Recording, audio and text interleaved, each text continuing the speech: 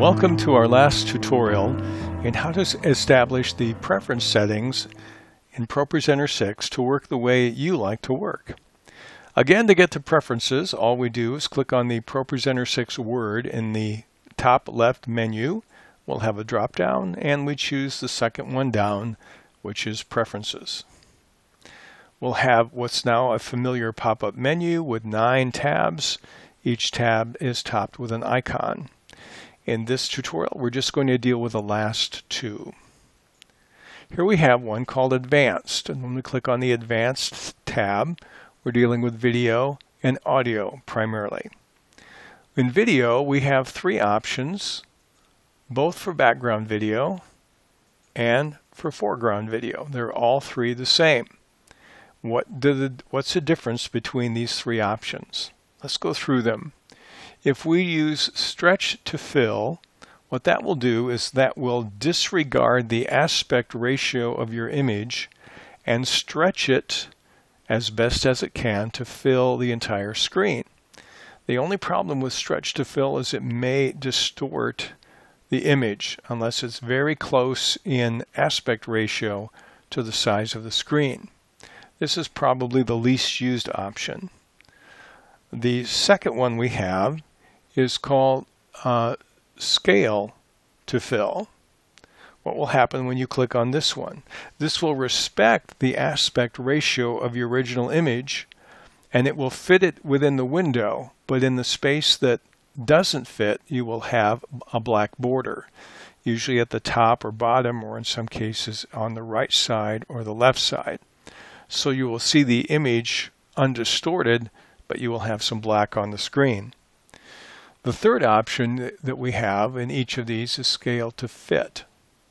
What does that mean? Well, scale to fit will make the image as large as it possibly can, and it will fill the screen, but it will crop the image so that parts of it are not probably visible, because it wants to give you a true picture of the image undistorted. It doesn't fit the screen, so it overlays the border outside of your screen.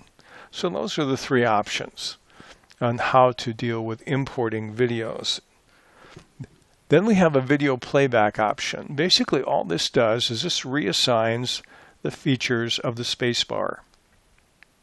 Normally in ProPresenter 6, the spacebar advances from one slide to the next. If you use a lot of video, you can reassign the spacebar by clicking this white box here. What it will do is, if a video is playing and you hit the spacebar, it will stop it. If a video is paused and you hit the spacebar, it will start it.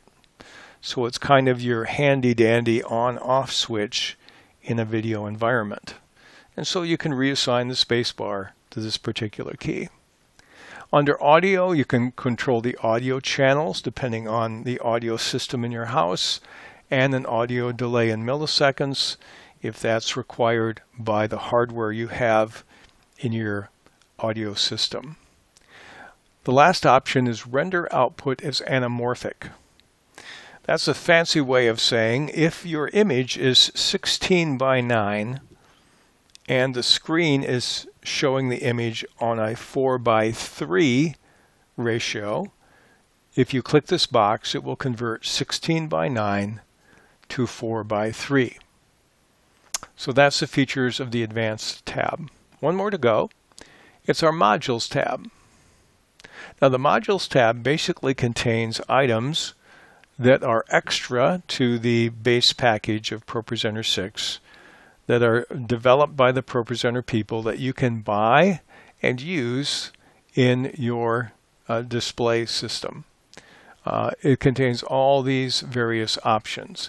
Now the nice thing is you notice the buy button, but you can try before you buy, and the way you do that is you click on the demo model button at the bottom, and it says when the demo model is enabled, a watermark will appear on your output.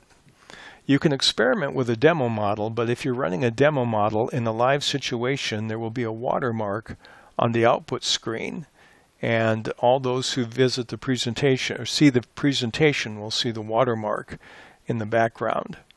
Probably not something you want to do. But if you do click on the OK here, I'll show you what happens. I click on OK. It says modules running in demo mode, and I have even more tabs that give me features of my demo modules. I'm going to uncheck that because this is what we normally don't see. But if you want to experiment with these extra features at an extra price from ProPresenter 6, this is where you go to try or to buy. Thank you for the opportunity to show you how to set your preferences in ProPresenter 6. We trust that this fourth lesson in configuring your preferences in ProPresenter 6 has been useful for you. If it has, we ask you to like us and subscribe to the Sharper Turtle. Thank you.